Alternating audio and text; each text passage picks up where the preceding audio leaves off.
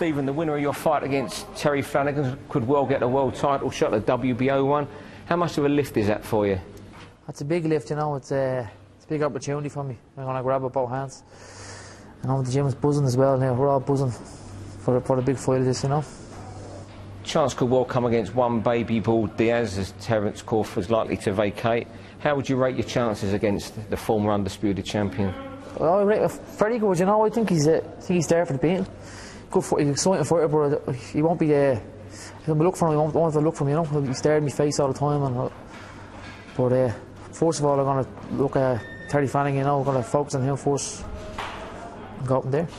Good fight, isn't it, you against Flanagan? It's the sort of fight that brings fans back to boxing, isn't it? Yeah, this is all about, you know, it's the fights I need, you know. I need good fights, good tests, you know, and looking forward. I hope it's going to be a good fight. I believe it's going to be a good fight, and it's a good opportunity for both of us, you know. You're travelling over to England again. You've only had 4 professional fights in Ireland. Yeah, sure. Listen, I'm well used to it now. It's only across the water. You know, I know it's in Birmingham, so he's from Manchester, from Dublin, so that's fair, you know. Has it been frustrating that the opportunities haven't come for you though in Ireland? Cause you've been a pro a few years and you've only had 4 fights here. There's a lot of shows now I believe we could have happened here, you know, but this is the way things go, you know, but everything's for a reason. And then after this fight then, there's more big doors open there for me for big shows in Dublin too.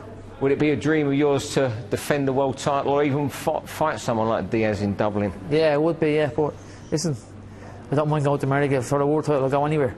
Go to Africa for it, you know. It's a big opportunity. Derry Matthews, who you beat, I think back end of December 2013, he's got a shot at Richard Abril.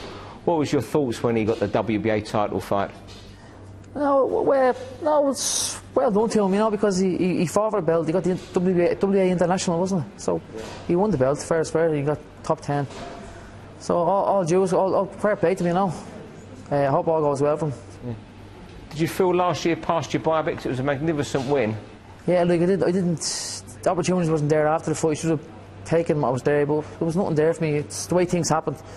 You know, I got one fight in April and haven't been in the ring since. But I've been in the gym every day. But I need to get the rounds in and I need to fight, so this is what I'm doing. Are you one of these boxers who live in the gym and then once you go home you switch off totally from boxing? Yeah, I don't even watch boxing at home. You know, I just go home and just switch off. Because you're here all day, you know, you couldn't be like in a Rocky film. Too much boxing, you know. So no, I know every fighter is different, and I'm one of them, you know. I just don't go home, I don't watch fights. Back to normal life. Is there any particular boxer you might watch though? Would you watch, say, Pacquiao or Mayweather? Yeah, Manny Pacquiao. I look very good at Manny Pacquiao. Mayweather too.